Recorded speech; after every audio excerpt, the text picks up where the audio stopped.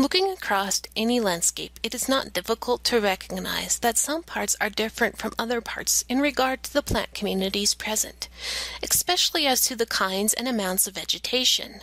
To understand this variation across landscape, these different parts are classified into units called ecological sites. This provides all land managers with a consistent framework for understanding lands that may respond similarly to management or disturbance, as well as a basis for suitability and capability of management practices and the ability of these lands to sustain productivity. This tutorial will show you how to access the Ecological Site Information System, as well as the different sections of Ecological Site Descriptions. Ecological Site Descriptions are housed by the Natural Resource Conservation Service, and approved reports can be accessed within the Ecological Site Information System. The easiest way to do this is to open your favorite web browser and do a search for Ecological Site Information System. What you want to choose is the site that says Ecological Site Information System and is from the USDA.gov. Once you click on that, it'll bring you to the Ecological Site Information System. Today we want to find our ecological site description, so we'll click on the link Ecological Site Description. This brings us to the Ecological Site Description website. It gives us an Ecological Site Information System, or ESIS user guide, and you can read that if you so choose. Today we are going to look for approved ESD or Ecological Site Description reports, so we're going to click this link here. This brings us to an Ecological Site Description page where we need to choose our MLRA, or our Major Land Resource Area, and the state that our ecological site is in. MLRAs, or Major Land Resource Areas, are just geographical associated land resource units. They have similar geology, climate, soils, biological resources, and land use. In this case, we're going to first select our state, and we'll be using Wyoming today. Once that is done, it'll show all the MLRAs found in Wyoming. Today we will choose 50058B. Click Submit. This brings up all the approved Ecological Site Description reports within that MLRA. The MLRA is 058B, the type is R, which is rangeland, and then it gives us an ID number as well as the site name. Today we will be looking at R058BY 122WY. All this means is that it's rangeland, it's in 058BY MLRA, the site number ID is 122, and the state is Wyoming. What comes up is the first page, or the first description page, and it gives you the ecological site name, the site type, the site ID, and the major land resource area that it is in. It also then gives us a map of where that MLRA is in Wyoming. This is just the general report section. We will go through all these sections. The next section is physiographic features. This is basically what the land looks like on a whole. So this site occurs on gently undulating rolling land. So if you were out on the ecological site, that's what it would look like. It gives us the elevation, the slope, if it floods or ponds, and if there is an aspect influence on this site. The next section is climatic features.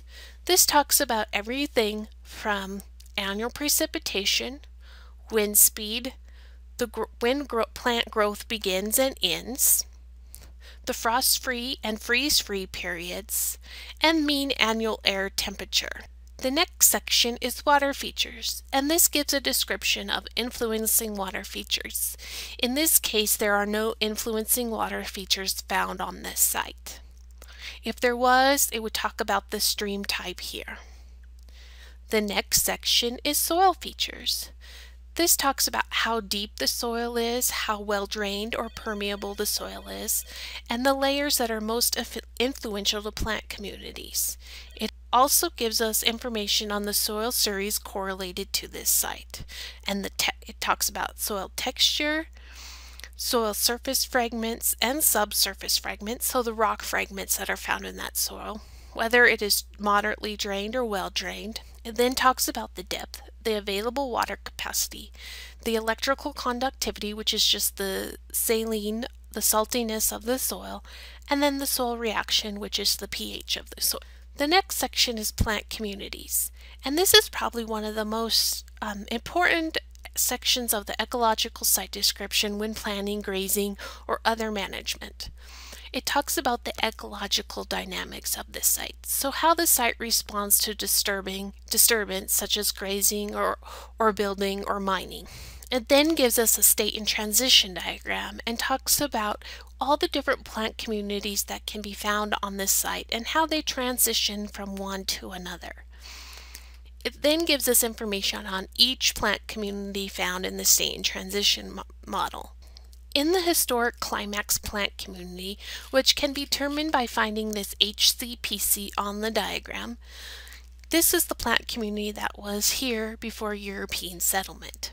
In this section, it gives the plant's common and scientific name and the annual pounds per acre for each plant.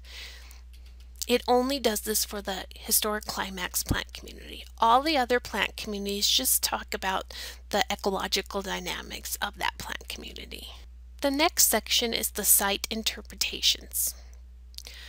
This talks about the animal community in the area. It talks about the wildlife, so the types of wildlife you would see and how each plant community affects that type of wildlife or the wildlife in general.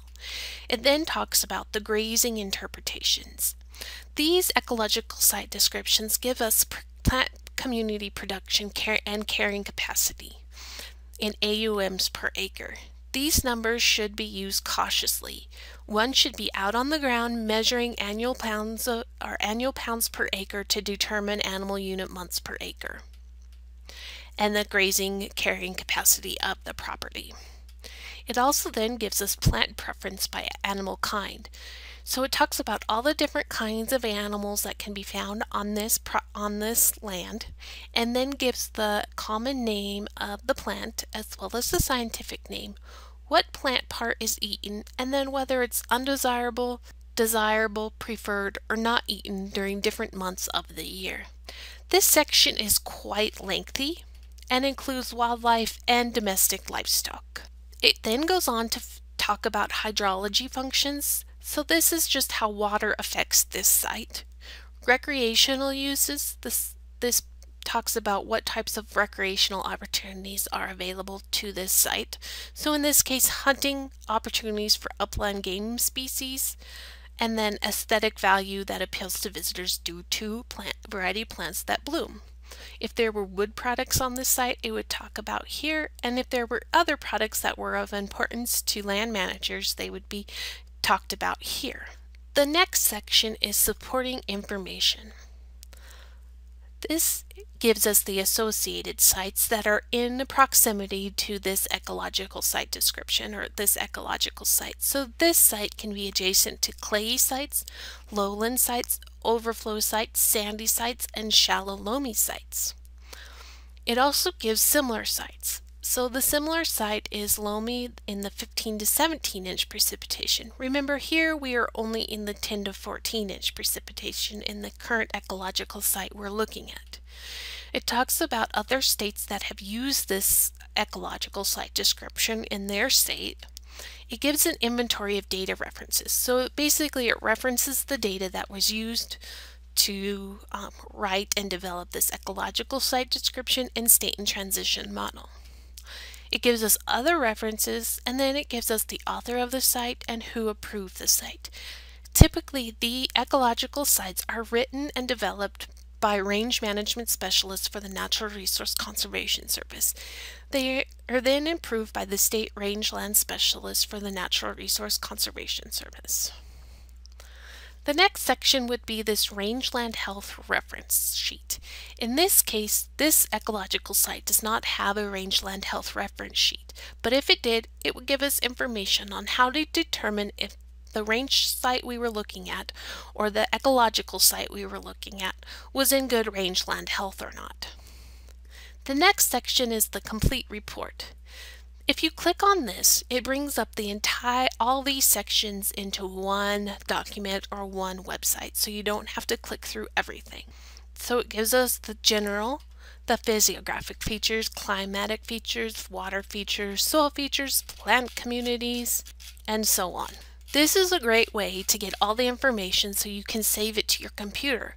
To do that, once you have clicked on Complete Report, just click HTML Printable Format.